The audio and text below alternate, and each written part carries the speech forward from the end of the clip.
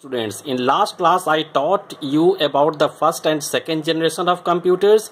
In this class I will teach you about third, fourth and fifth generation of computers. See children, third generation computers time period was 1964 to 71.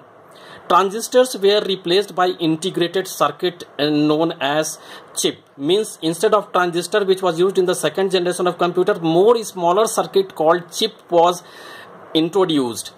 This made the computer smaller, more powerful, reliable and can run several programming simultaneously. See, the chip made the computer to run more than one programs at a time and to give more than one output. It made the computer reliable. Means you can use the computer for the longer period of time. It doesn't get heated. High level languages were used in this computer. Children, in this type of third generation computers, high level languages means those languages which we use in the daily life, that is English language. Now we can type in English in the computer, we can get the output in the language which we understand, so that we will be able to recognize whether the output is correct or wrong.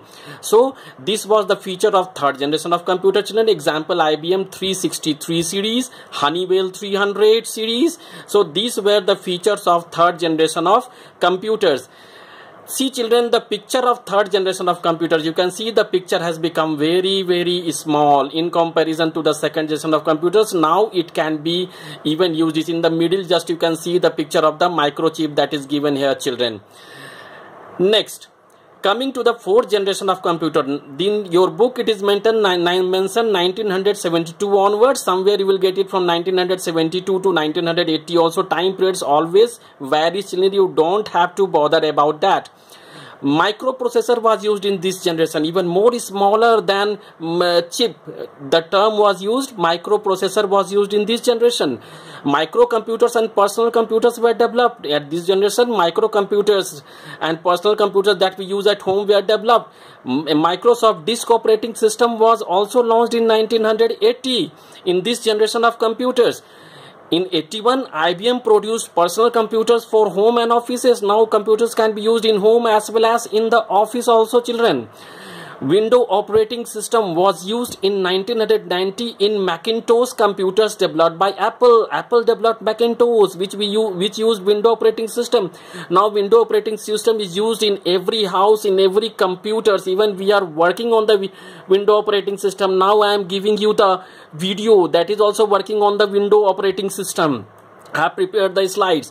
High level languages were used in third generation also, in fourth generation also. The language which we speak, write, understand, that is what we call high level languages. Now it is used in computers. Example IBM PC, laptops, Mac notebooks. Now children, just you can see the picture of the fourth generation of computer. Just you can see the left side it is laptop, in the middle it is microprocessor, and the right side it is desktop. How small the computer has become, that's why it is available in each and every houses. Further, the price gradually decreased. In first generation the price was very high, second generation it became somewhat low, third generation more low, computer size became smaller, fourth generation the price became even so less that now we can use these computers even at the home. Now coming to the fifth generation of computer. In fifth generation computer, artificial intelligence was used. Artificial intelligence means the brain developed in the laboratory. Means now computer can think, now computer can understand, now computer can counter your question by itself. Now if you are telling computer to make the tea, computer will tell itself, okay, I am making the tea. Just you can see in the foreign countries, robots using artificial intelligence, it has been given the command, okay, go and make the tea. Robots will make the tea and bring it to you. How? Because artificial brain is implanted in them. So when artificial brain that is made in the laboratories are implanted in the computers, that is what we call artificial intelligence. Computers are developed which could think and respond like human beings. That's what I said about artificial intelligence. Now computers will be able to think, able to respond just like what human beings think. Example, robots. Robots are using artificial intelligence and doing great work nowadays in the world children. Even many factories are using robots. Germany is one of the example.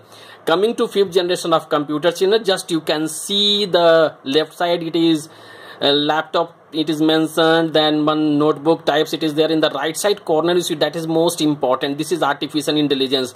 On the very rightmost side it is showing about the human brain, and in the leftmost side you can see, children, leftmost side you can see the first one part of brain is divided into two parts.